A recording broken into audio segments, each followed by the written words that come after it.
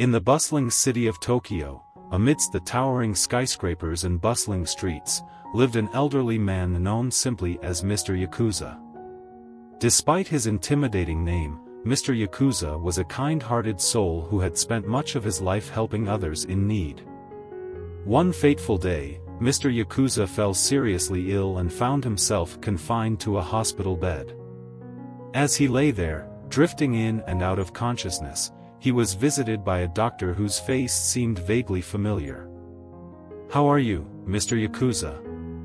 Are you feeling any better?" the doctor inquired with genuine concern. Mr. Yakuza managed a weak nod. "Thank you, sir.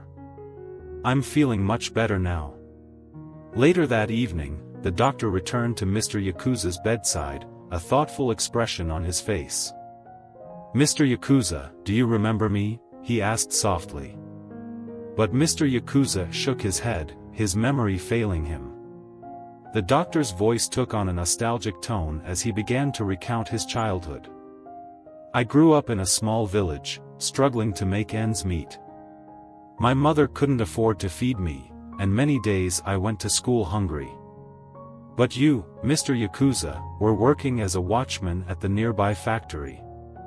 You noticed my plight and selflessly shared your meals with me, day after day." Mr. Yakuza's eyes widened as the memories flooded back to him, and he nodded in recognition. The doctor continued, his voice filled with gratitude. "Your kindness sustained me through those difficult times. It fueled my determination to succeed, and now, I am a doctor, able to help others in need, just as you once helped me." Tears welled up in Mr. Yakuza's eyes as he listened to the doctor's heartfelt words. He realized that the simple act of kindness he had shown to a young boy in need had come full circle, bringing him solace and care in his time of illness.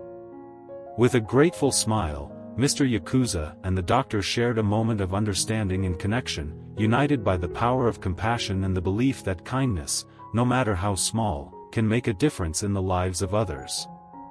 And as Mr. Yakuza drifted off to sleep that night, he held on to the doctor's words, knowing that his kindness would indeed help him one day, just as it had helped the young boy who grew up to become his healer.